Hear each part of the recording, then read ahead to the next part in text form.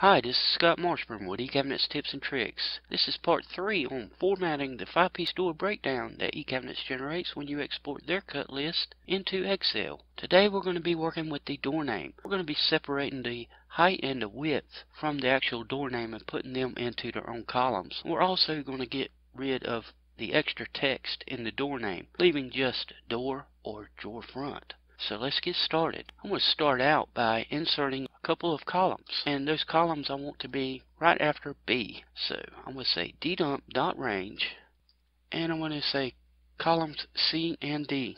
So I've got C:D. I'm going to say .columns, .insert, and if I hit my run button, you'll see two new columns go right where we want them. Now the next thing I need to do is separate the width using text to columns, and I'm just simply going to grab my code up here that we use for our cabinet number, my text to columns code there. I'm going to copy that and paste it right here, and I want to change my range to B, and my destination range I'm going to change it to B also. Now the other char here, I need to make sure that that is lowercase x, and what that's going to do is separate this column by that x there. It's going to put the width in column C. So I'm going to go ahead and run that code, and you can see that we indeed have it in column C there. Now what I need to do is cut and paste that in column D, and that's pretty simple. I'm just going to say ddump.range, the entire column C there, .cut, and type the word destination, followed by colon and equals.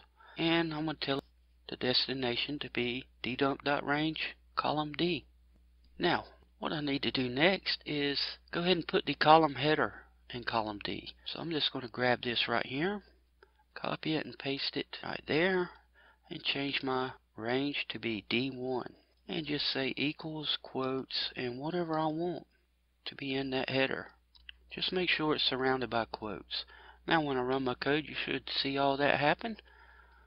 And there it is. We got D width and then R widths in that column. Now the next thing we need to do is extract the heights from the door name, and we're going to use a for next loop along with the InStrRev reverse function and place them in column C. We're also going to remove any unwanted text from the door name, leaving just door or drawer front. Now I've got some variables declared here. I got dim POS1 as integer, POS2 as integer, DHT as string, and DName as string. Now position 1 is what we're going to use to hold the position of the double spaces that we find in this string of text. And position 2 is going to hold the position of the single space in this string of text. And of course DHT is going to be our door height, and DName is going to be the actual door name. So let's get started with our for next loop, and I've already got that started. It's just simply for x equals to our variable here for our last row and our raw data, dpt raw dat lr, and then down here after all these notes I've got next x. So the first thing I need to do is find that position of those double spaces and put it in our variable position 1. So I'm going to say POS1 equals, and then InStrRev, parentheses, and it wants to know what string to check in. And that's going to be the string of text in column B on the row that we're on in our loop. So I'm going to say ddump.range, parentheses, and we're going to be looking in column B, so quotes B in quotes, and then in our variable x for the row that we're on in our loop. So I need ampersand and that x there, close parentheses. Now when I hit comma, it's wanting to know what string to match, and I'm going to need quotes and then whatever string I want to match, which in our case is 2 spaces, so space, space, in quotes. And that's all we need. Just hit close parentheses, and I'm going to put a stop marker right there, run my code up to that point. If I hover over this, right now it's 0. When I hit F8, you should see 15. And there it is. So that's working. So I'm going to reset my code, and get rid of my stop marker. And now we need to trap the actual height in the variable DHT. And we're going to use the mid function. I'm going to say DHT equals mid parentheses, and it needs to know the string, which is going to be ddump.range, column B, and the row that we're on in our loop. Now when I hit comma, it's wanting to know where to start at. We're going to start at position 1. So I'm going to say POS 1. That's going to start at position 15. Now what I want to do is eliminate the double spaces. So I'm going to add 2 more positions to whatever's in this variable here. So I'm going to say +2. And then close parentheses. Put a stop marker right here, and we should see 21 come up in this variable here. I'm going to run my code. Right now it's blank. If I hit F8, you see we've got 21. If you look real close, there's actually a space after the 1.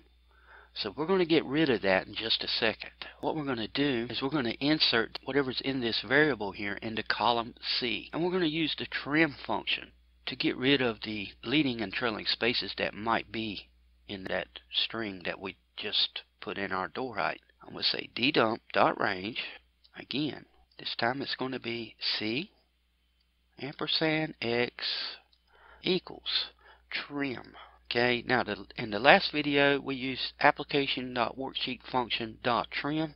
Well, VBA actually has a native function called trim, so you don't necessarily have to use the worksheet function trim. You can if you want to, it's just entirely up to you.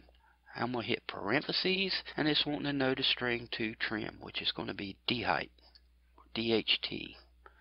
Close parentheses. If I got everything correct, when I run my code, you should see 21 go right here in column C. So I'm going to hit F8, and there it is. I'm going to go ahead and reset my code, get rid of my stop marker, and what we need to do next is remove that door height from the string of text that's in the door name here. And I'm going to use the replace method to do that. So I'm going to say ddump.range, and that's going to be column B and the row that we're on in our loop. And I'm going to say dot replace. Now when I hit space, I need to type the word what, colon, and equals. And I need to tell it what to replace. And that is going to be our variable, DHT. Now I'm going to hit comma, and I need to type the word replacement, colon, and equals. And we need to tell it what to replace it with. And that's going to be nothing. Okay? Double quotes, comma, and we need to tell it what to look at. So look at, that is one word, colon, and equals, and this is going to be XL part.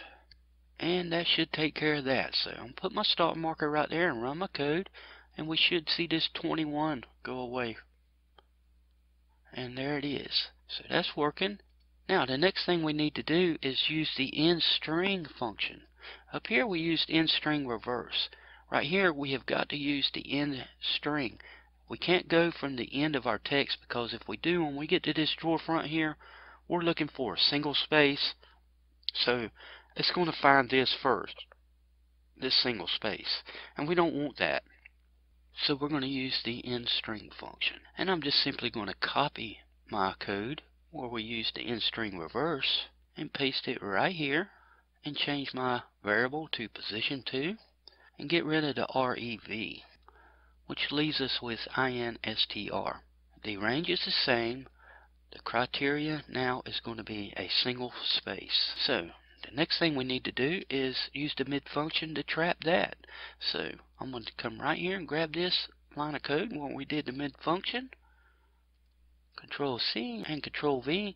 I'm going to change my variable from D height to D name. And my range is going to be the same. Change my variable POS1 to POS2. And the number of positions we want to add from 2 to 1. And that's going to get rid of that space. Now we can just put that right back into the same cell that it came from. So I'm going to say ddump.range b ampersand x equals trim dname and close parentheses. So let's see what happens when I run that. And F8, you should see just door right there, and that's working. We don't have any spaces. Now I'm going to go ahead and reset my code.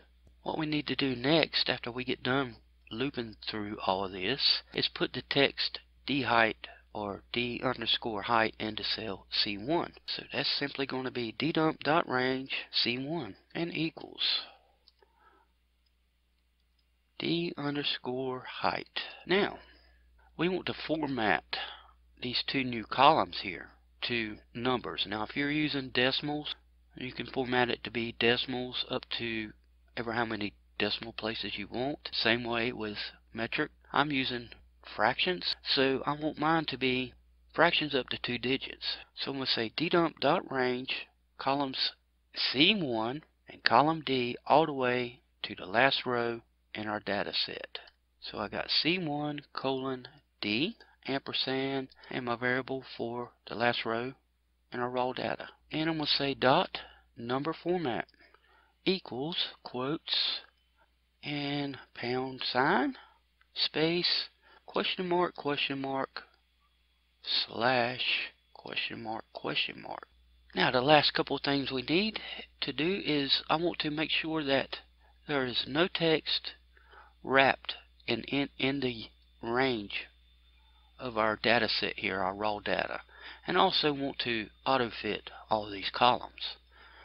So I'm going to say ddump.useRange.columns.wrapText equals false. And I'm just going to copy that, paste it right there, and I'm going to say .columns.autofit. And that should do it. What I want to do now is I want to test out my code. I want to make sure that this for next loop has not created an infinite loop.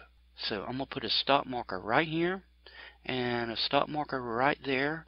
I'm going to go ahead and run my code up to the point where we start our for next loop. I can remove that stop marker, and now I can come over here and I want to check it out till we get to our drawer front right here to make sure that's working.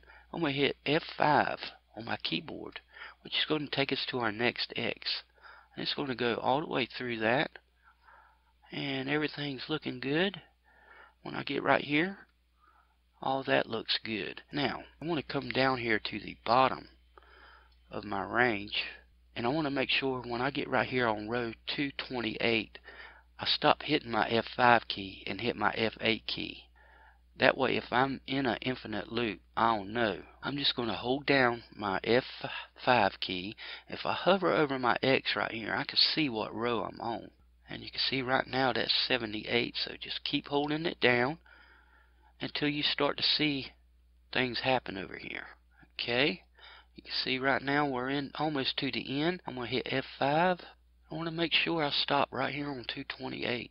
I'm going to remove this stop marker and hit F8. Just going to go through this. Now, when I hit F8 again, if it jumps back up here, that means we got problems. And it didn't, so all that's working. That's working. We see it auto-fitting, and all that looks good. I want to check this code out one more time on a different worksheet just to make sure that everything's working properly.